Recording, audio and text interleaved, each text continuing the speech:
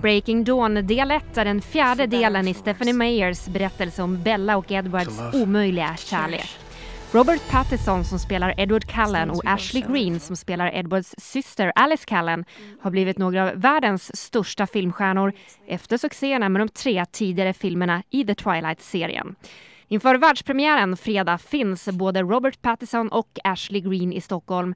Och vår reporter Malin Collin har träffat karaktären bakom Alice Cullen, Ashley Greene. What do you miss about playing Alice? I think just her spunk and going to work every day, and my job was to be super perky and happy and you know, just kind of I think make everyone else happy. And she was a little sassy too. She was very, very fun to play. That, and I really enjoyed her fight sequences because they were very elegant fight sequences and a bit like a dance. So I'm gonna miss doing that. Yeah. So, but do you still, you know, in the cast, you call each other? For example, you know, just normal Tuesday afternoon, you give each other a call? Yeah, definitely. I mean, well, okay, the hard part is that it's very rare that any of us are in town at the same time, because everyone's always gone and they're always working. But yeah, you know, there's still lots of the cast that hang out. You meet up for a dinner party, like a Twilight dinner party. Maybe not a Twilight dinner party, like a couple of us maybe, but or game nights. We like to, I mean, game nights are fun. Me and Kellen were like best friends before this whole franchise started, and so of course we still are. And so we'll do game nights at his house or my house. Yeah. So what about the fans? They're crazy about you.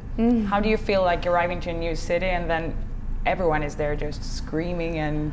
How is that for you? That's one of the coolest things, I think, because, you know, and I've never been to Sweden, and so it's just such a cool thing to be in a city I've never been to and have such a mass amount of support here, and you know, these incredible, passionate fans who love my character as much as I do. I mean, that's just, it's kind of, you can't really replicate it, you know what I mean? It's never, I feel like I'm never going to experience this again, and I'm so thankful that I've been able to experience it for so long.